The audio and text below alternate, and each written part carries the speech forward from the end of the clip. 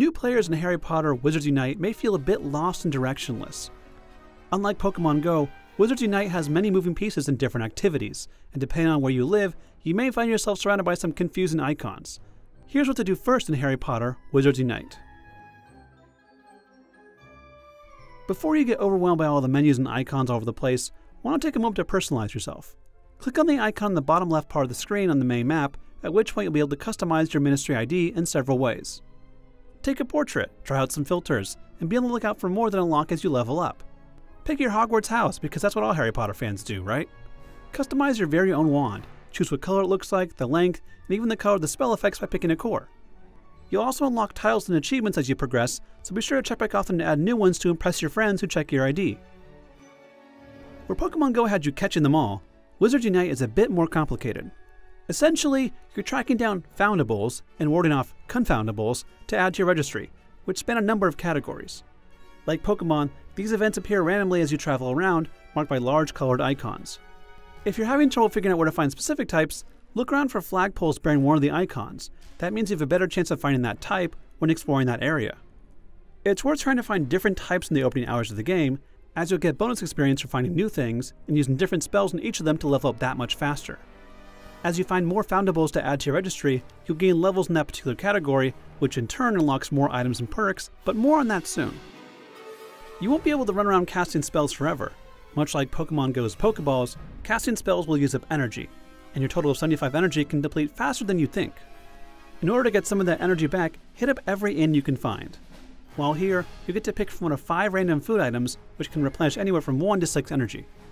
You'll have to wait 5 minutes before you can come back for more energy, and you can always look on the map for inns with smoke coming out of the chimney to know which inns are still on a cooldown. If you still need more energy, you can always try your luck at pulling herbs in the greenhouses, leveling up, or completing tasks. In a worst case scenario, you can also pay gold to recharge your energy, but gold is in short supply unless you really want to pay real money for it. Keep a lookout for random smaller items that appear on the ground in your travels.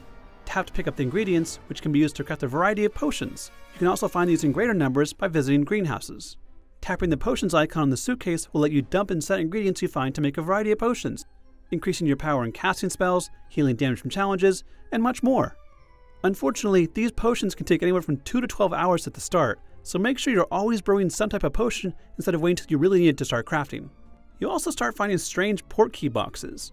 These work a bit like Pokemon egg incubators. You'll have to begin unlocking them with a key, which then requires a set distance traveled to fully unlock. You should start unlocking them whenever possible and use any silver keys you find to unlock additional port keys at the same time. After you get the hang of how things work, tap the Assignments tab in the bottom right corner to see the currently assigned tasks and achievements waiting to be unlocked.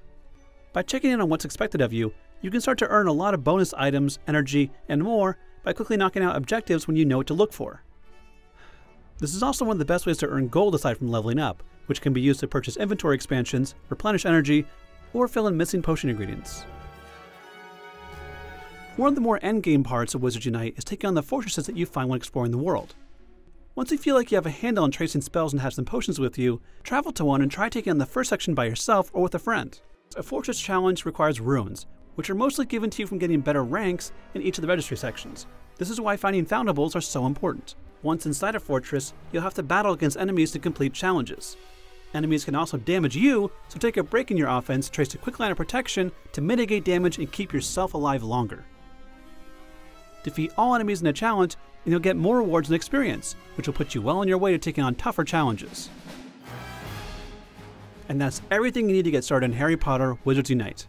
Be sure to check out our wiki guide for even more information, and for everything else, stick with IGN.